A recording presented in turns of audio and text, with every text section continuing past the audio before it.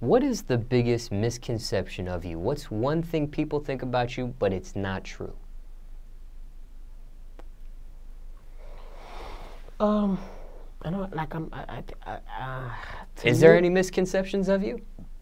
Yes, I'm not I don't have bars or whatever.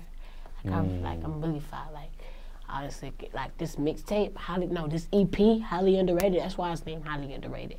Like people really like on the show. I wasn't who I am today, but I'm really raw, and I'm the rawest kid out here. Point blank, period. Rawest 14-year-old out here. Period. To me. And I people just go left like they base everything off the show. And once the show go off, they got who they want. They got who they think the best. And you don't even see the people off the show. Like look at off the show. Like I ain't even gonna speak on that because that topic just really like made my adrenaline rush. Like it's just like how you gonna underestimate somebody like I showed y'all on the show. Nobody should underestimate me, so I don't know why they underestimate me. But I feel like people just underestimate me. They it's just ridiculous to me. Craziest rumor you heard about yourself? I haven't really heard no rumor. That's a good thing. Oh no, somebody said like I stole their style or whatever. Cause so the person wasn't like he called himself. Never mind. It's really like it wasn't really a rumor. It's just something like he said, and he said I was jocking his style, but I really wasn't. It was really my style that he jocked.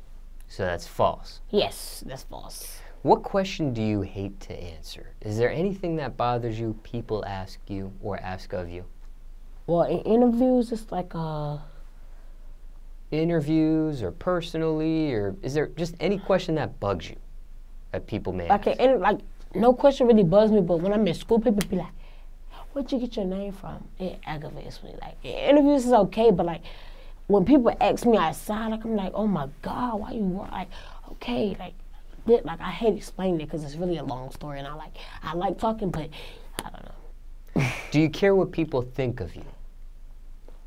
Honestly, yes, I do. I'm gonna give you a $1.50. People can walk around and like they don't care what people say, but we're still human. We care about what people say. We take everything to heart. We're sensitive. I'm a sensitive person. I can't speak for nobody else, but I know nobody just walk around heartless like that. Like nobody.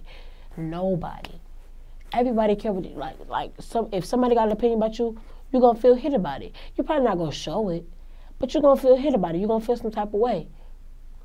When I ask this question to a lot of people I interview, most people will say they don't care. Do you believe that they think or they say that, or?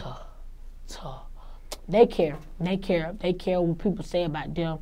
They feel hit about what people say about them. They probably not sure. They probably unbothered or whatever. Like, but best believe you care what people say. Even the highest celebs care what people say about them.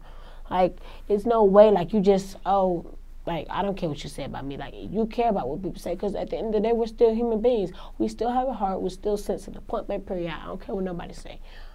What about as far as the music? Do you also care what people think? Yes. Like I said, I'm a human. I'm a really sensitive person. Honestly, like I'm not finna sit here and lie and say I don't care what people say about me. I don't care about their opinions. But it really don't hit me hard sometimes. But sometimes it really do like hit me. It make me think.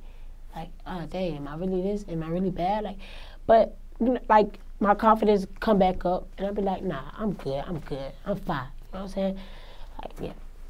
What are your keys to success? Be humble, work hard, and that's it. Be humble and work hard.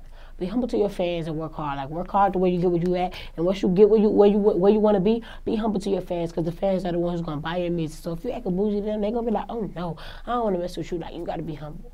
And even if where you get where you at, you gotta be humble. Like everything around you, you can't be like cocky about where you at, because you gotta remember where you was.